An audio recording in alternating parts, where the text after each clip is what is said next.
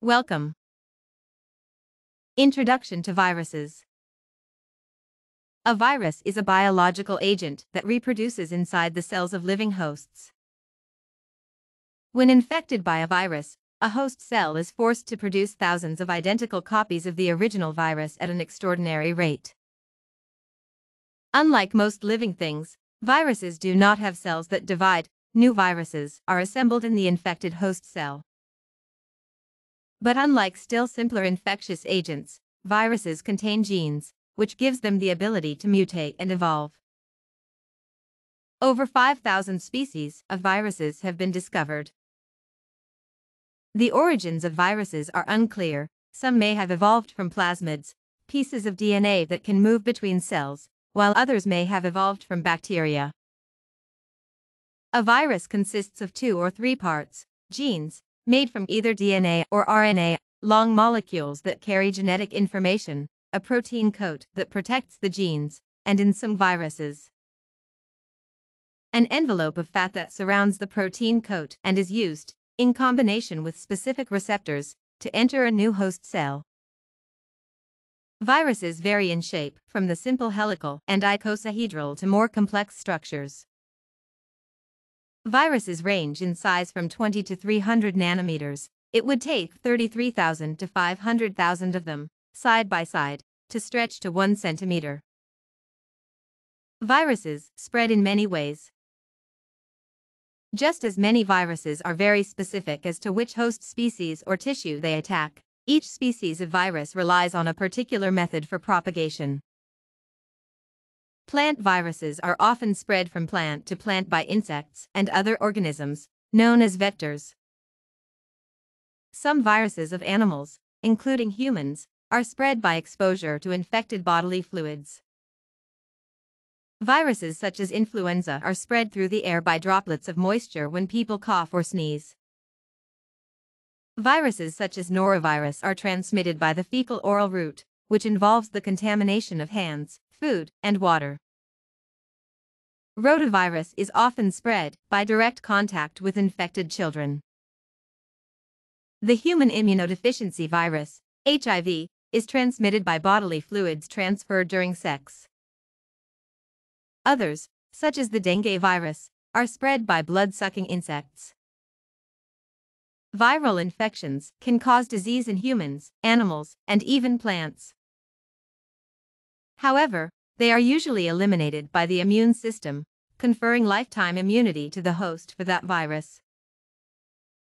Antibiotics have no effect on viruses, but antiviral drugs have been developed to treat life-threatening infections. Vaccines that produce lifelong immunity can prevent some viral infections. Discovery. In 1884, the French microbiologist Charles Chamberlain invented a filter, known today as the Chamberlain filter or Chamberlain-Pasteur filter, that has pores smaller than bacteria. Thus he could pass a solution containing bacteria through the filter and completely remove them from the solution. In the early 1890s, the Russian biologist Dmitry Ivanovsky used this filter to study what became known as the tobacco mosaic virus. His experiments showed that extracts from the crushed leaves of infected tobacco plants remain infectious after filtration. At the same time, several other scientists proved that, although these agents were different from bacteria, they could still cause disease. And they were about 1/100th the size of bacteria. In 1899, the Dutch microbiologist Martinus Beijerinck observed that the agent multiplied only in dividing cells. Having failed to demonstrate its particulate nature, he called it a contagium vivum fluidum, a soluble living germ. In the early 20th century, the English bacteriologist Frederick Twert discovered viruses that infect bacteria, and the French-Canadian microbiologist Félix de Herelle described viruses that, when added to bacteria growing on agar, would lead to the formation of whole areas of dead bacteria. Counting these dead areas allowed him to calculate the number of viruses in the suspension. With the invention of the electron microscope in 1931 by the German engineers Ernst Ruska and Max Knoll came the first images of viruses. In 1935, American biochemist and virologist Wendell Meredith Stanley examined the tobacco mosaic virus and found it to be mostly made from protein. A short time later, this virus was separated into protein and RNA parts. A problem for early scientists was that they did not know how to grow viruses without using live animals. The breakthrough came in 1931, when the American pathologist Ernest William Goodpasture and Alice Miles Woodruff grew influenza and several other viruses in fertilized chickens' eggs. Some viruses could not be grown in chickens' eggs, but this problem was solved in 1949 when John Franklin Enders, Thomas Huckle Weller, and Frederick Chapman Robbins grew poliovirus in cultures of living animal cells. Over 5,000 species of virus have been discovered. Origins. Viruses coexist with life wherever it occurs. They have probably existed since living cells first evolved. The origin of viruses remains unclear because they do not form fossils, so molecular techniques have been the most useful means of hypothesizing how they arose. However, these techniques rely on the availability of ancient viral DNA or RNA, but most of the viruses that have been preserved and stored in laboratories are less than 90 years old. Molecular methods have only been successful in tracing the ancestry of viruses that evolved in the 20th century. New groups of viruses might have repeatedly emerged at all stages of the evolution of life. Three main theories speculate on the origins of viruses. Regressive theory: viruses may have once been small cells that parasitized larger cells. Over time, genes not required by their parasitism were lost. The bacteria Rickettsia and Chlamydia are living cells that, like viruses, can reproduce only inside host cells. They lend credence to this theory, as their dependence on parasitism is likely to have caused the loss of genes that enabled them to survive outside a cell. Cellular origin theory: some viruses may have evolved from bits of DNA or RNA that escaped from the genes of a larger organism. The escaped DNA could have come from plasmids, pieces of DNA that can move between cells, while others may have evolved from bacteria. Coevolution theory: viruses may have evolved from complex molecules of protein and DNA at the same time as cells first appeared on Earth and would have depended on cellular life for many millions of years. There are problems with all of these hypotheses. The regressive hypothesis does not explain why even the smallest of cellular parasites do not resemble viruses in any way. The escape hypothesis does not explain the structures of virus particles. The coevolution, or virus first hypothesis, contravenes the definition of viruses, in that they are dependent on host cells. But viruses are recognized as ancient and to have origins that predate the divergence of life into the three domains. This discovery has led modern virologists to reconsider and reevaluate these three classical hypotheses. Structure.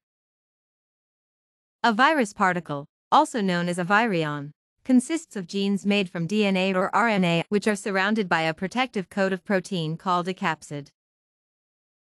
The capsid is made of many smaller, identical protein molecules which are called capsomers. The arrangement of the capsomers can either be icosahedral, helical, or more complex. There is an inner shell around the DNA or RNA called the nucleocapsid, which is formed by proteins. Some viruses are surrounded by a bubble of lipid called an envelope. Size. Viruses are among the smallest infectious agents, and most of them can only be seen by electron microscopy. Most viruses cannot be seen by light microscopy. Their sizes range from 20 to 300 nanometers. They are so small that it would take 30,000 to 750,000 of them, side by side, to stretch to 1 cm. By contrast, bacterial sizes are typically around 1 micrometer in diameter, and the cells of higher organisms a few tens of micrometers. Some viruses such as megaviruses and pantaviruses are relatively large. At around 1 micrometer, these viruses, which infect amoebae, were discovered in 2003 and 2013. They are around 1,000 times larger than influenza viruses, and the discovery of these giant viruses astonished scientists. Genes.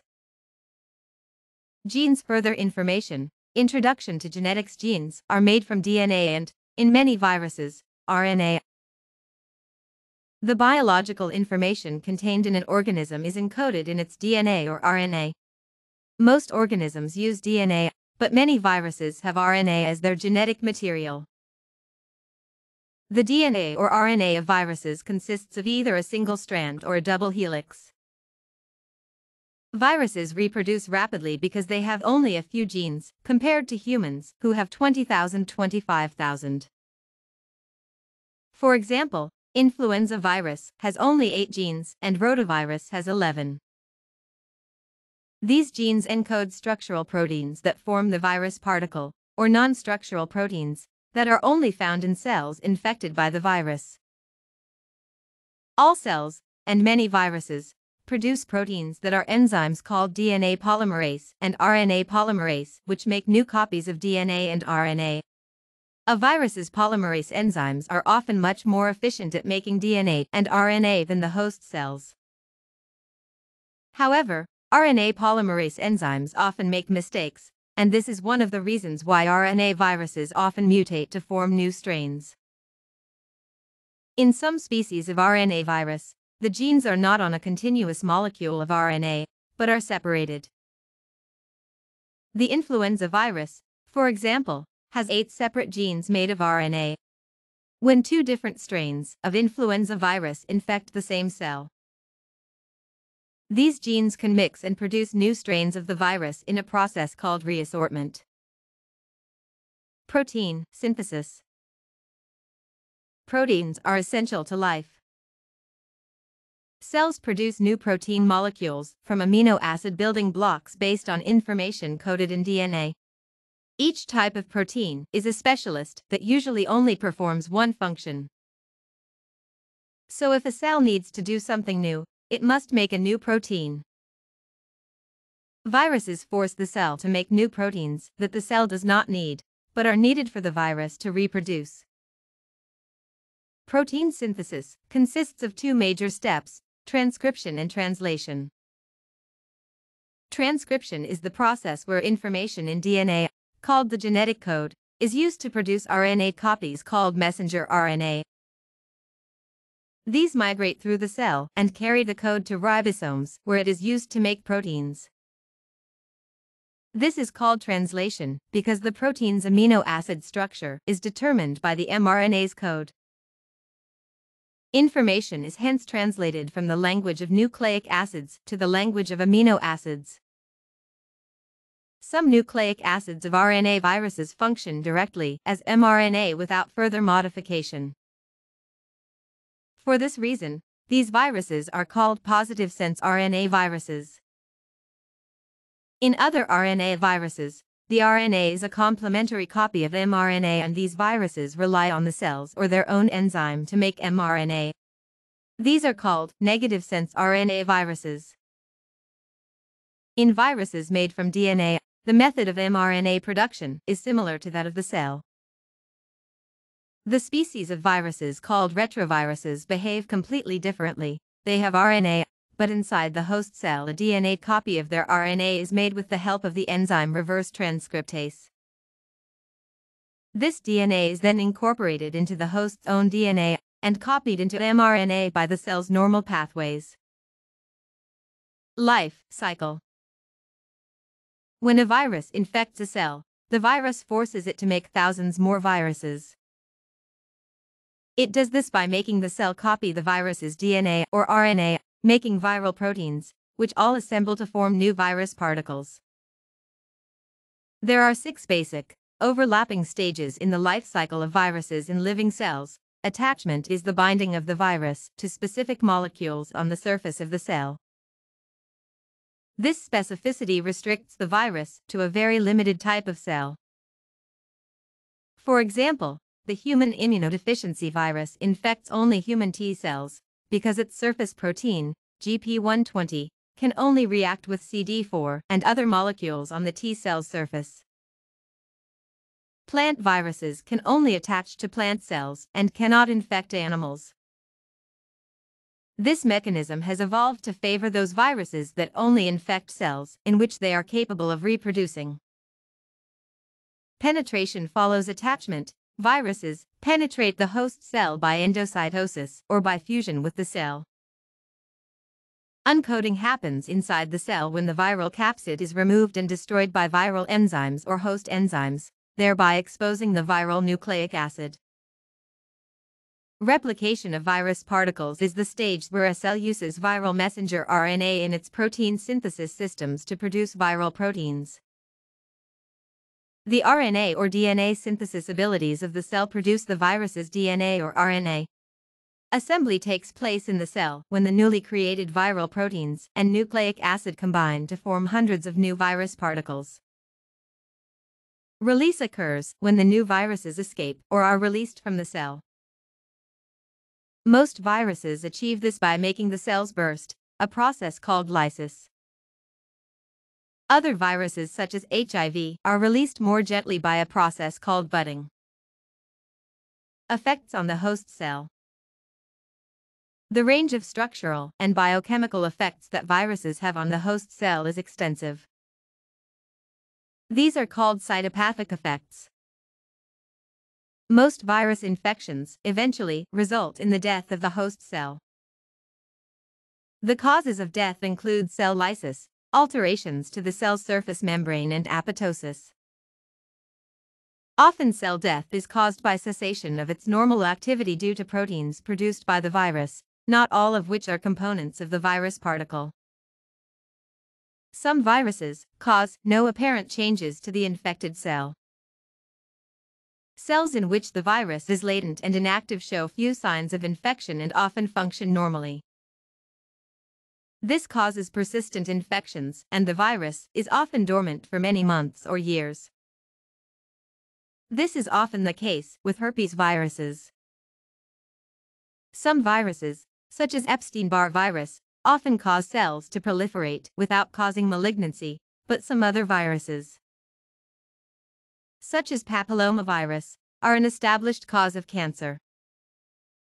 When a cell's DNA is damaged by a virus, and if the cell cannot repair itself, this often triggers apoptosis.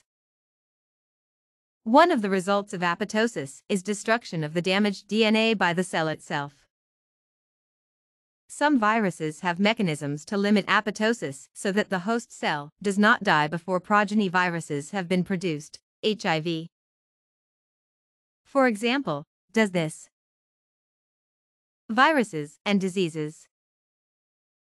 Common human diseases caused by viruses include the common cold, the flu, chickenpox, and cold sores.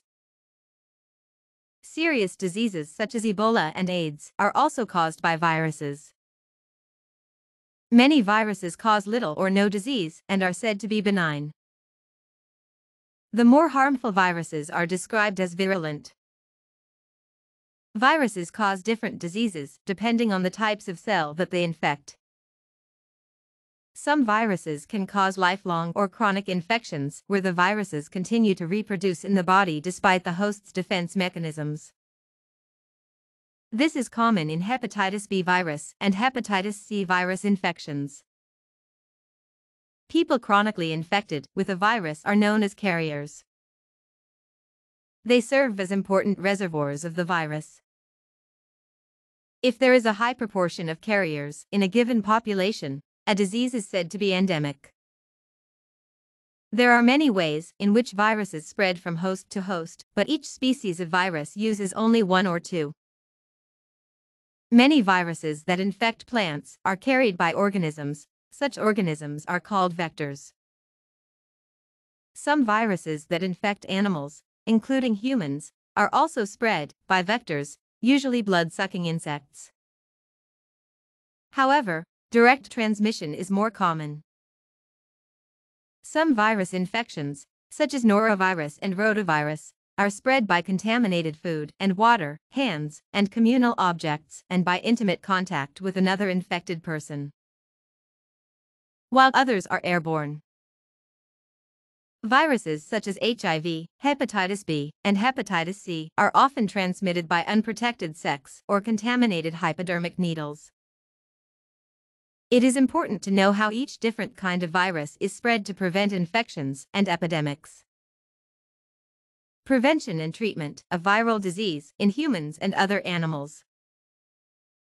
Vaccination is a way of preventing diseases caused by viruses. Vaccines simulate a natural infection and its associated immune response, but do not cause the disease. Their use has resulted in the eradication of smallpox and a dramatic decline in illness and death caused by infections such as polio, measles, mumps, and rubella. Vaccines are available to prevent over 14 viral infections of humans, and more are used to prevent viral infections of animals. Vaccines may consist of either live or killed viruses. Live vaccines contain weakened forms of the virus, but these vaccines can be dangerous when given to people with weak immunity. In these people, the weakened virus can cause the original disease. Biotechnology and genetic engineering techniques are used to produce designer vaccines that only have the capsid proteins of the virus. Hepatitis B vaccine is an example of this type of vaccine. These vaccines are safer because they can never cause the disease. Antiviral drugs. Since the mid-1980s, the development of antiviral drugs has increased rapidly, mainly driven by the AIDS pandemic. Antiviral drugs are often nucleoside analogs, which are molecules very similar, but not identical to DNA building blocks. When the replication of virus DNA begins, some of these fake building blocks are incorporated. As soon as that happens, replication stops prematurely. The fake building blocks lack the essential features that allow the addition of further building blocks. Thus, DNA production is halted, and the virus can no longer reproduce. Examples of nucleoside analogs are acyclovir for herpes virus infections and lamivudine for HIV and hepatitis B virus infections. Acyclovir is one of the oldest and most frequently prescribed antiviral drugs. The structure of the DNA base guanosine and the antiviral drug acyclovir. Other antiviral drugs target different stages of the viral life cycle. HIV is dependent on an enzyme called the HIV-1 protease for the virus to become infectious. There is a class of drugs called protease inhibitors, which bind to this enzyme and stop it from functioning. Hepatitis C is caused by an RNA virus. In 80% of people infected, the disease becomes chronic, and they remain infectious for the rest of their lives unless they are treated. There is an effective treatment that uses the nucleoside analog drug ribavirin. Treatments for chronic carriers of the hepatitis B virus by a similar strategy using lamivudine and other antiviral drugs have been developed. In both diseases, the drugs stop the virus from reproducing and the interferon kills any remaining infected cells. HIV infections are usually treated with a combination of antiviral drugs, each targeting a different stage in the virus's life cycle. There are drugs that prevent the virus from attaching to cells, others that are nucleoside analogs, and some poison the virus's enzymes that it needs to reproduce. The success of these drugs is proof of the importance of knowing how viruses reproduce. Thank you for watching this video. Goodbye.